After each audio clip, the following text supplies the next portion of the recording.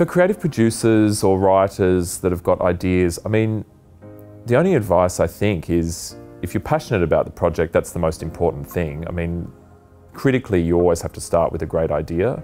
And if you've got a burning desire to tell that story, then that's the best start. But I think you need to really think at a very early stage about what is your path to audience and where you think that piece of content might sit.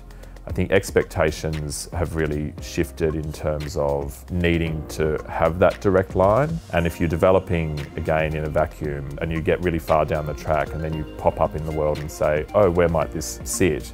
Sometimes that can be a disappointing and tricky process. So I think you need to really be thinking about how you're going to get it to an audience and where you think that piece of content's going to sit and how you might be able to finance that as early as you can. And so I think in that process you need to adjust your expectations, because if you have an idea and then as you start moving through it, it's landing at a budget point that is just never going to be able to be financed, then you're kind of writing or creating something that's just never going to be able to find a home. So I think you need to be able to know in terms of what platform it's maybe going to sit on, if it's a web series, etc., so that as you're developing it in line with how you're going to be able to achieve a reasonable outcome for the show in terms of budget, partner, finance, platform, etc. The key thing with pitching, it's always best coming from the creative who's got the passion about it.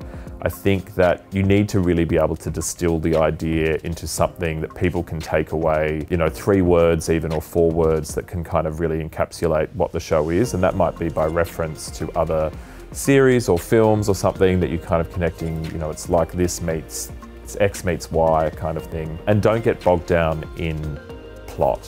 One of the big mistakes is sometimes people come in and just start telling you, the beats of the show from go to woe. But actually in a pitch, you're trying to get people excited. So if it's comedy, you want people to be laughing in the room. You definitely want talent in there if you can get them.